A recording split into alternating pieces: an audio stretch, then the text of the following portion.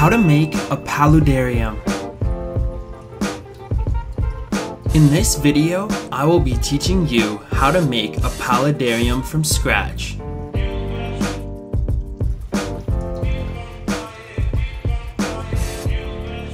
Now you may be asking yourself, what is a paludarium? A paludarium is a type of vivarium that incorporates both terrestrial and aquatic elements. So guys, before we get too far into today's video, I just want to take a moment to thank Anis and ZooMed Labs for their incredible generosity in sponsoring this video and making this paludarium build a possibility. It really means a lot to me, and I'm sure you know it'll mean a lot to the animals going into them. Stay tuned for that video. Well, let's get right into it, guys. You know the drill. So here are all the products that ZooMed has provided me with to make my paludarium. We have everything from the new 36 by 18 by 36 paludarium model, lots of light fixtures, different types of filters to make this thing clean as possible, some really cool paludarium products, plenty of cage decorations to amp up the aesthetic, and lots more where that came from. And if you guys are looking for the same products to build your paludarium with, I'll be sure to provide you with links to purchase them in my video description. Now, before we do anything to start this build, we need to leak test our enclosure. This is an incredibly important step that can be easily overlooked. You need to fill the enclosure's water feature to ensure that it was properly sealed during manufacturing. The last thing you want to do is set an enclosure like this up and find out at the end when you're filling it up that it has a leak. I recommend filling the enclosure and letting it sit overnight before emptying out again. Now that the paludarium has been leak tested, we're ready to attach our background. To create our background, I will be using 2 cork tile boards, which will be secured using silicone. Remember to only use S1 silicone, as this is pure silicone that is devoid of harmful mold inhibitors, which have the potential to harm your animals and plants if chemicals leach into the build. We'll start by generously applying globs of the S1 silicone onto the back glass panel of the paludarium tank before firmly pressing the tiles over the silicone. Once tiles were set, I gave the silicone 24 hours to cure before proceeding with the design. The next day I placed the tank on a small table my father graciously helped me build for this purpose. Now that the background is in and our paludarium is on its stand, it's time to bring this masterpiece to life. I decided to start by installing my 2 light fixtures, as I wanted to have ample lighting while working on the scape. I installed the ZooMed timer, set up my lights, and voila! Let there be light! As naturalistic vivaria has become increasingly popular, ZooMed has worked hard to design innovative products to facilitate the process of creating and maintaining paludarium vivaria. This is ZooMed's Paludarium platform, a product that makes creating a land area in your paludarium super easy. Simply assemble and decide where you want it. All you have to do after that is fill it with your preferred substrate mix. Here is most of the hardscape I'll be using. We have an assortment of aquarium stone, cork bark rounds and flats, as well as a few larger branches of maple wood I collected in a pesticide-free environment. The next step is envisioning your work of art. You need to test various layouts to see what looks and feels right to you. Take your time with this. I know I did, as I probably spent 20 minutes deciding layouts and even changed a few things later on, but I'm getting ahead of myself.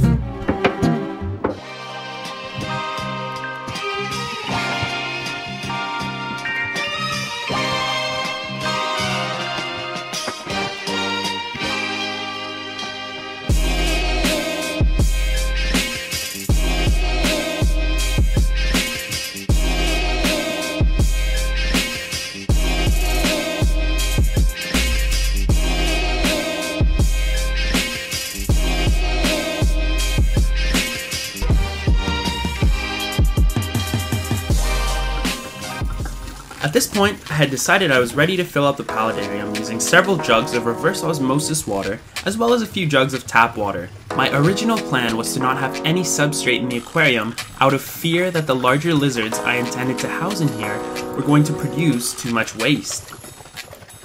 I was going to just have a few potted aquarium plants in the enclosure and leave it at that. That was until I found out that I could safely use pool filter sand as a substrate alongside my canister filter. Had I made this decision prior, I would have started with a dry scape, just so you all know. Would that have been easier? 100%. C'est la vie. I had to improvise.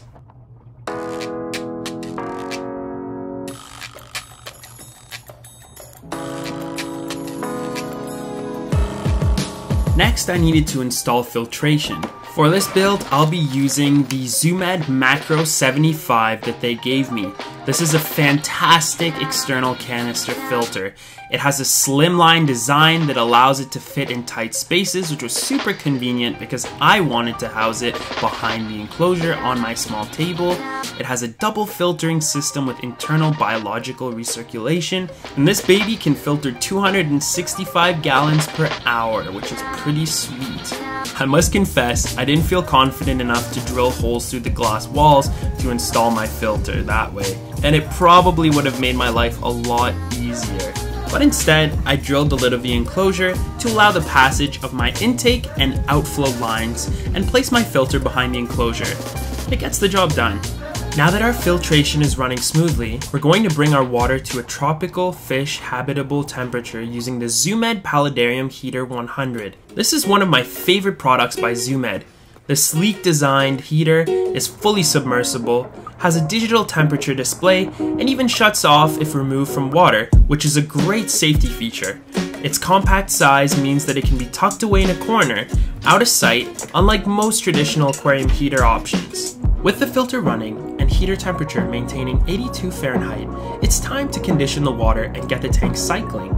I'm using Seachem Prime to condition the water and remove contaminants and heavy metals, alongside Stability, which will dose the aquarium with beneficial bacteria that will kickstart the tank's nitrogen cycle, helping control ammonia and nitrate levels in the water.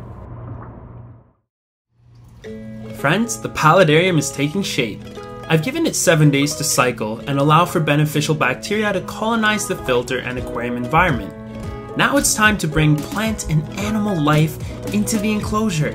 I've selected a few plants I think will do really well in the aquatic half of this vivarium, such as Madagascar lace, Aponogeton madagascariensis, Macrosorum pteropus, Rotala rotundifolia, Anubias barteri,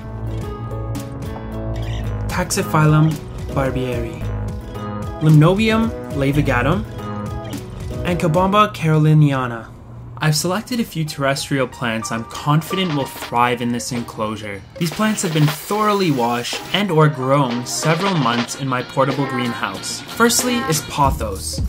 Pothos is an incredibly hardy plant.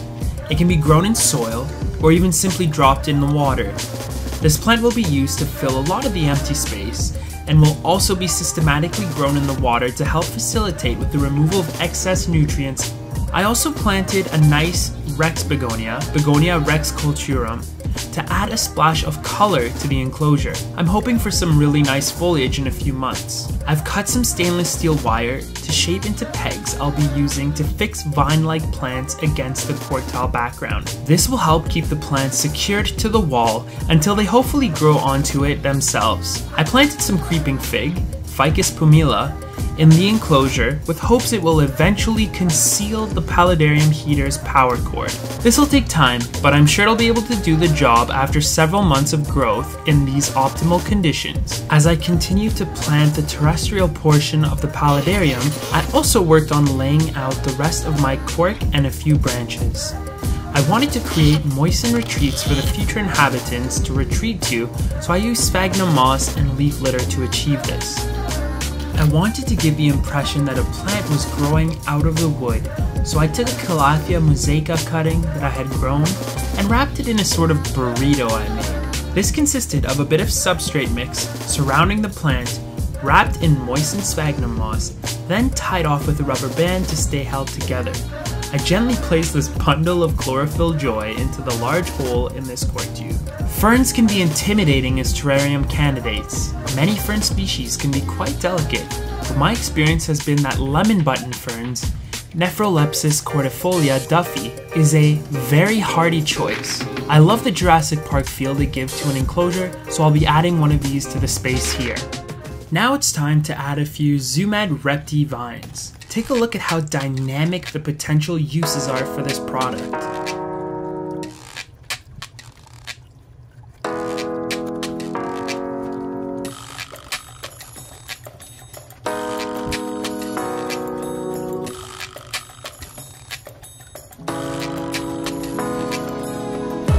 Paludarium is looking great, but I decided I really wanted to conceal the Paludarium platform.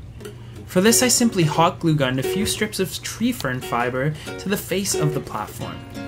I don't know about you, but if you ask me, this makes a huge difference.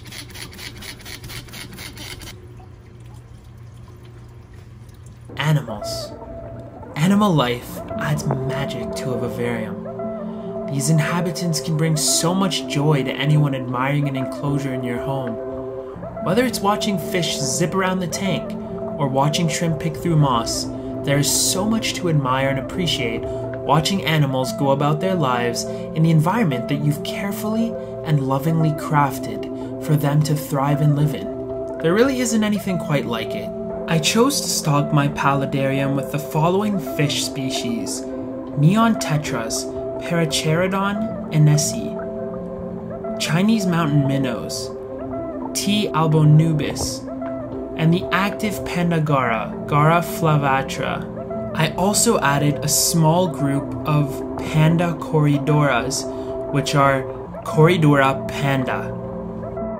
For invertebrates, I added several shrimp species, including amano shrimp, Caridina multitentata, and red cherry shrimp, Neocardera davidi. Shrimp do a great job of cleaning up organic matter in the enclosure. In fact, one night I noticed a newly added neon tetra had unfortunately passed, but the shrimp are quick to the scene to consume the body and keep the water nice and clean. Friends, there you have it. This is the fantastic result of some incredible products being combined with creativity, imagination, hard work, and a love for plants and animals to build a really beautiful Paludarium. I hope you enjoyed and learned something from today's video. Please consider subscribing down below, and don't forget to ding the notification bell to know when my next video comes out.